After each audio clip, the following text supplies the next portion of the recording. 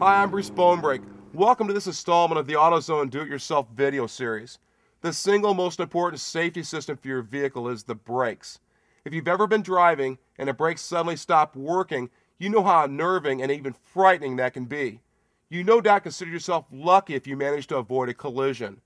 While all brakes wear out eventually, normal loss of brake function, such as that caused by the deterioration of the pads or the rotors, is a gradual process, and the driver has plenty of time to schedule repairs before the stopping ability is significantly impaired.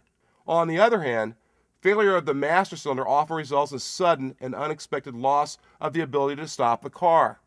Fortunately, the master cylinders and hydraulic systems found on modern vehicles are very reliable and can last the life of the car. Still, master cylinders do sometimes fail, and we're here today to show you what to do if that happens to your car.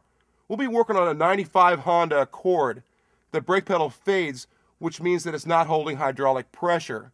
Although it can be caused by a couple of other things, we suspect that the master cylinder is at fault, so we'll check there first. Before we get started, let's talk about how the hydraulic brake system and master cylinder work. All passenger vehicles on the road today use hydraulic brake systems. The principle that makes a hydraulic system work is pretty simple. When the brake pedal is applied, it causes a piston in the master cylinder to push fluid from it through the brake lines to the pistons in the calipers or wheel cylinders. Those pistons force friction material against the spinning drums or rotors, causing the vehicle to stop. The brake systems on most modern vehicles consist of two individual hydraulic circuits with two wheels on each circuit. If one circuit loses pressure, the other will not be affected and will still be able to stop the car, although braking power will be reduced. The master cylinder feeds each circuit from either a primary or secondary reservoir. When the brake pedal is applied, a piston in the primary reservoir begins forcing fluid through the lines of that circuit. At the same time, pressure begins to build between a primary and secondary pistons until the secondary piston moves enough to force fluid into its circuit. With our spongy brake pedal, there's a couple things we want to check right off the bat before we just dive in here and start replacing parts. Well, the very first thing would be our fluid level in our master cylinder. That's kind of a unique feature with this vehicle is that it actually has a level sensor built into the cap that'll tell you when it's low on brake fluid. And if you look at it, you can see that we're full. But if you took the cap off and looked in the reservoir, if it was extremely low on fluid, there's probably a reason there's someplace that fluid went. So what you'd want to do would be to go ahead and fill up the master cylinder, put the cap back on, pump the brake a couple times, and look for any kind of an external brake fluid leak. If we don't find any leaks, there's a couple other things to keep in mind. One is, on a car that has disc brakes on it, as the disc brake pads wear, that piston is going to move farther out of the caliper bore, and it's going to take fluid to fill up that space. So it might just be normal wear on the disc pads, or it may even be that the disc pads are worn to the point they need to be replaced.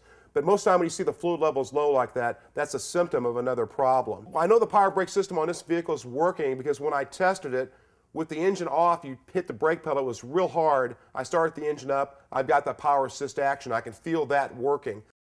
Testing the power assist is quite simple. Start by pressing the brake pedal hard several times with the engine off.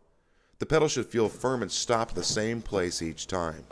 Then, while holding pressure on the brake, start the engine. If the pedal goes down slightly, then stops and feels firm, the system is working properly. The reservoir is full, so we know we don't have a fluid leak. Since air in the system can also cause the brakes to fade, bleeding the system will determine if that is the problem. I'll talk more about bleeding the brakes later on. In our case, the fluid didn't have any air bubbles, so that means the master cylinder needs to be replaced. As with any job, to do it right, you'll need the right tools. The nice thing is that jobs we'll be covering today don't require a large, expensive assortment. Basic hand tools are generally all you'll need. You'll need a shop manual for your specific vehicle, .3 or .4 brake fluid, as recommended by your vehicle manufacturer, brake line wrench, and a drop light. You may also need screwdrivers or pliers to remove some components. Be cautious when working under the hood.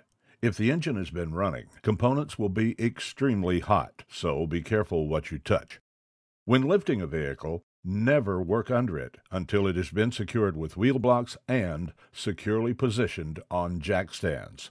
A hydraulic jack alone is never enough. Be cautious when working with oils and chemicals. Many are damaging to the groundwater environment, and toxic to people and animals. Never drain or pour chemicals into the ground or sewer systems. Local municipalities and counties offer resources for proper disposal. And always, remember to wear your safety glasses.